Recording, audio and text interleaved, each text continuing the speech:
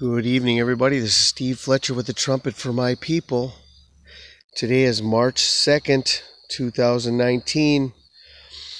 And this was last night that the Lord showed me something amazing.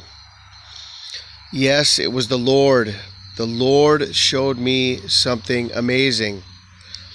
Some people get upset when I say that. The Lord showed me something. You know, that's pretty ridiculous that people get upset when I say something like that. I mean, number one, I didn't get it on my own. I don't think there's a way I can just come to an understanding. That is a pretty amazing revelation, as many revelations that I've received. So I give credit where credit is due, right? The Lord showed me.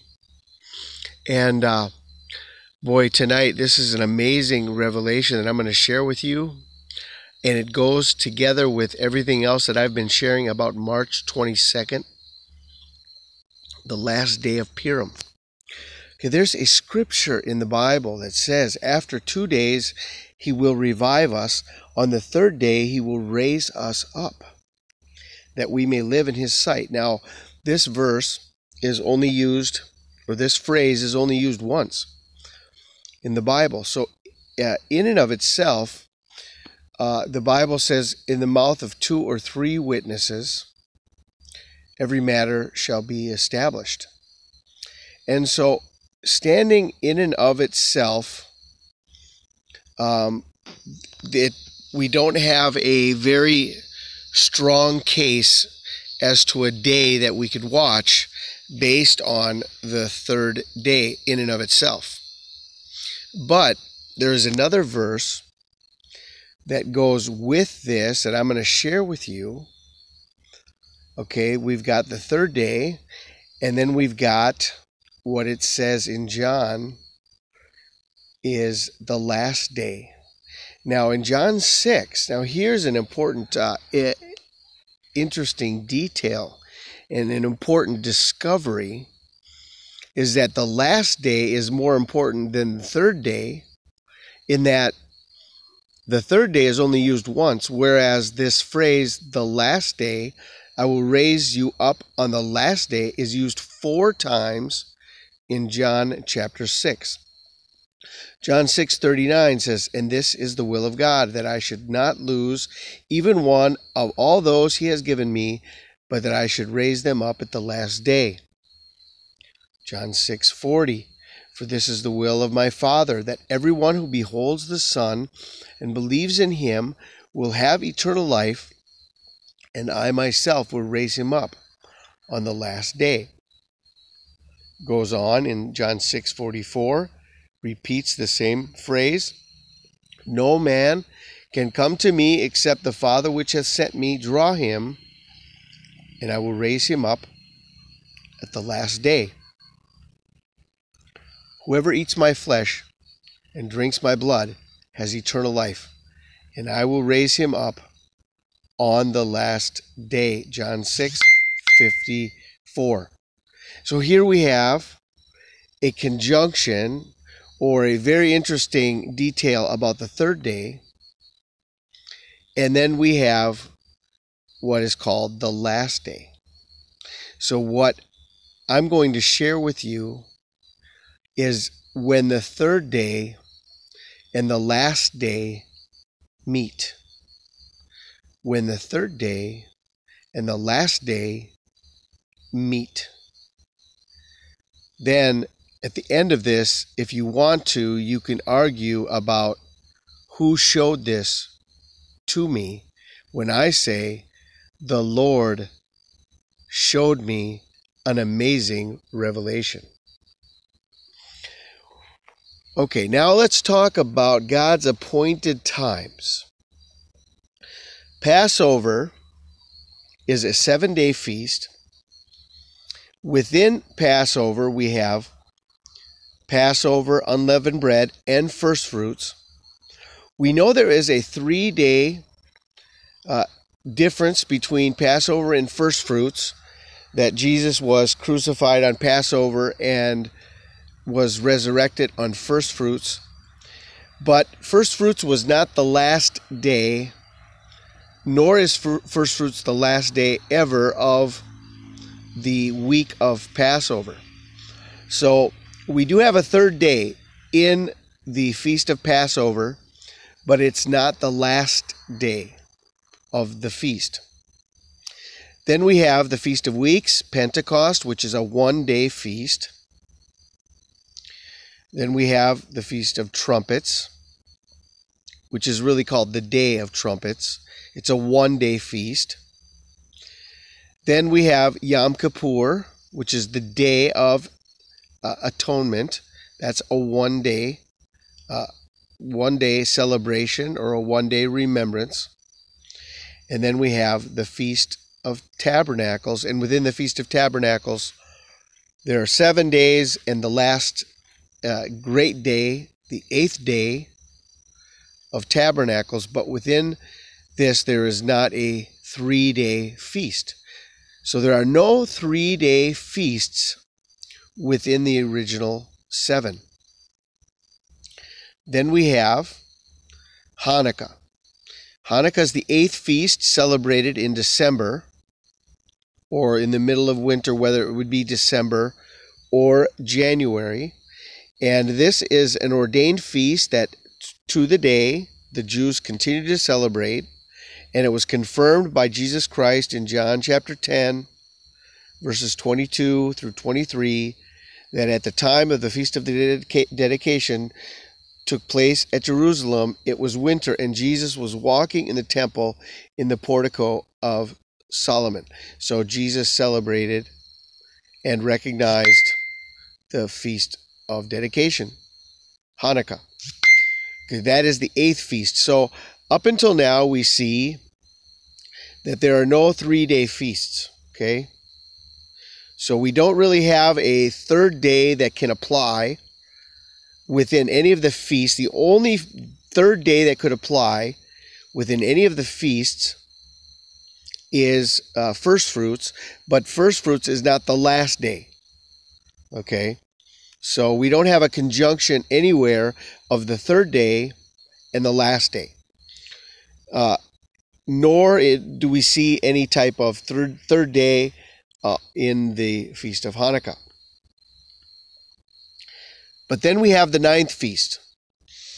The 9th feast that is written in the Bible is the Feast of Purim. Purim has been celebrated from the day of Esther to the present day. It is still celebrated. This is an ordained feast of the Lord. I will show you in the scripture how Purim is an appointed time. It is written in the scripture that Purim is an appointed time.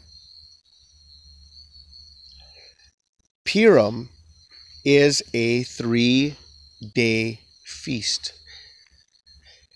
This year, the first day of Purim is March 20th. The second day of Purim is March 21st. The third day of Purim is March 22nd. Purim is a 3-day feast. In Esther chapter 9, in verse 17 and 18, it says, "On the 13th day of the month, Adar, and on the 14th day of the same, rested they, and made it a day of feasting and gladness. But the Jews that were at Shushan assembled together on the 13th day thereof, and on the 14th thereof, and on the 15th day of the same, they rested and made it a day of feasting and gladness."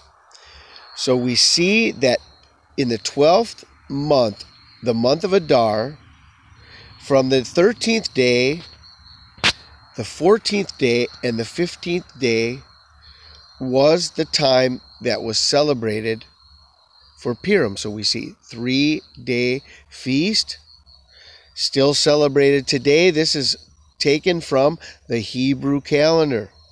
The Hebrew calendar, I think, is going to be our ultimate guide and key to everything we are expecting and watching for, because this is the understanding of the blood moon tetrad, comes from the Hebrew calendar. The connection on the Hebrew calendar to Passover tabernacles on the Hebrew calendar, the Revelation 12 sign also conjoined with the Hebrew calendar to line up with the Feast of Trumpets, September 23rd, 2017, according to the Hebrew calendar. Okay, so we've established that Purim is a 3-day feast. Adar 13, 14, and 15. This is written in the Bible. Now we're going to establish that this is an appointed time written in the scriptures. Esther chapter 9. If we continue on, we will read in verse 27.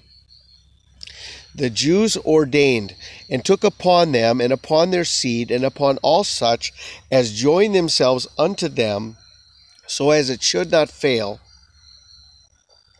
that they would keep these 2 days according to their writing and according to their appointed time every year. Hello, this is the scripture of God. This is God's holy word. This is Esther chapter 9, verse 27. And it says that Purim is an appointed time every year. Okay. So that it should not fail, that they would keep these 2 days according to their writing and according to their appointed time every year. Okay? Purim, 3-day feast. It's written in the word, 13th, 14th, and 15th of Adar. And it is written that Purim is an appointed time every year. So what do we see? We have a feast, the last feast of the year, that is Purim. It is a 3-day feast. So we have the third day, would be the third day of the only 3-day feast that exists within the calendar of God. And the third day is also the last day. The third day of Purim, the last day of Purim. Now, we also can look at Purim and understand it is the last feast of the year. The third day of Purim is the last day of the last feast of the year, and it is the last feast in this year of Jubilee that we are seeing. We are coming to the end of the 6,000 years, 120 Jubilees, 6,000 years, and we have the last feast, the last day of the last feast in the last Jubilee. So my question is the third day and the last day conjoining together this year in Purim on Friday, March 22nd, 2019, the last day of Purim, the third day of Purim, and look at how the last day of Purim, the third day of Purim this year lines up exactly with what Jesus told us to watch for when we're looking for our flight. Pray that your flight be not in winter, neither on the Sabbath day. The second day of Purim is March 21st, the last day of winter. Then you have the last day of Purim, Friday, March 22nd, Shushan Purim. And then you have the Sabbath, the first Sabbath of spring. And right in between the Sabbath and the last day of winter, you have the third day of Purim, the last day of Purim, the last day of the last feast in the last Jubilee.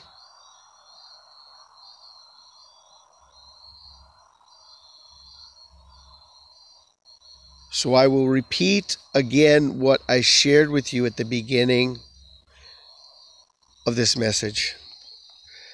The Lord showed me an amazing revelation last night.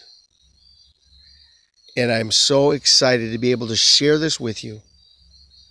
When the third day and the last day meet.